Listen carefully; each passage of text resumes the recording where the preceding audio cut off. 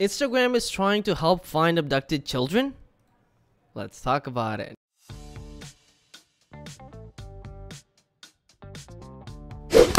Welcome to Clean Tech, home of daily technology news and reviews, and today we're going to be talking about how Instagram is putting Amber Alerts in your feed to help you find abducted children.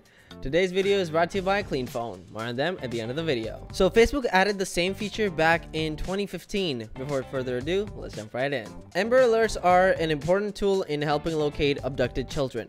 They're authorized by law enforcement and broadcast via TVs, text messages, and other means.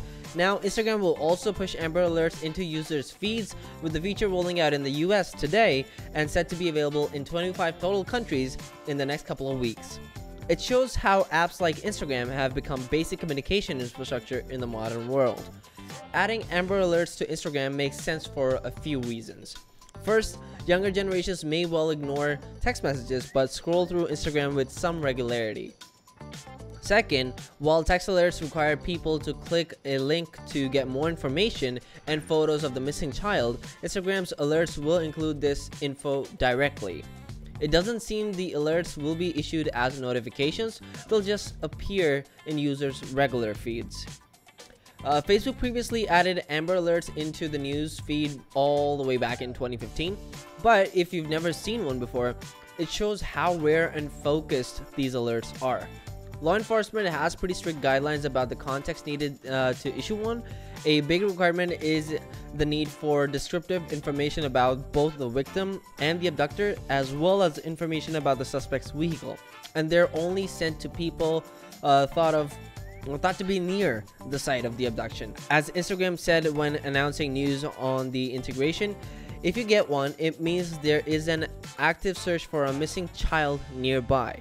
In order to know who to show these alerts to, we use a variety of signals, including the city you list on your profile, your IP address, and your location services, if you have it turned on, that is. Instagram says the feature will be available in Argentina, Australia, Belgium, Bulgaria, Canada, Ecuador, Greece, Guatemala, Ireland, Jamaica, Korea, Lithuania, Luxembourg, Malaysia, Malta, Mexico, the Netherlands, New Zealand, Romania, South Africa, Taiwan, Ukraine, the UK, the UAE, and the United States.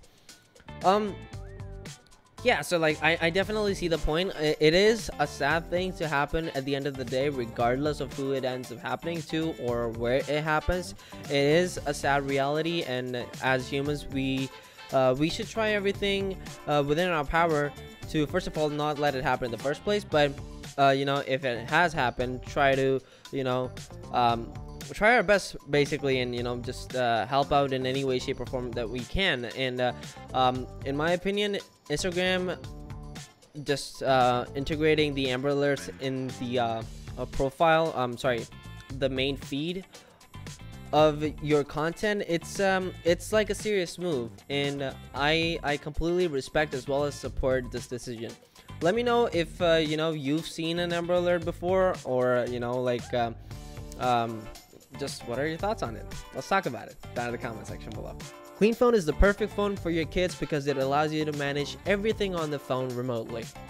It has tons of amazing features, such as easily allowing you to pick and choose which apps and games your child can use, provides you access to active phone monitoring, including SMS and phone call usage, allows you to control how long and how often your kids can use apps or the internet. You can even check their call and SMS logs, including inbound and outbound calls and messages, and it is the perfect way to manage their screen time. Check them out in the description box down below. Thank you so much for watching, and you have a great day.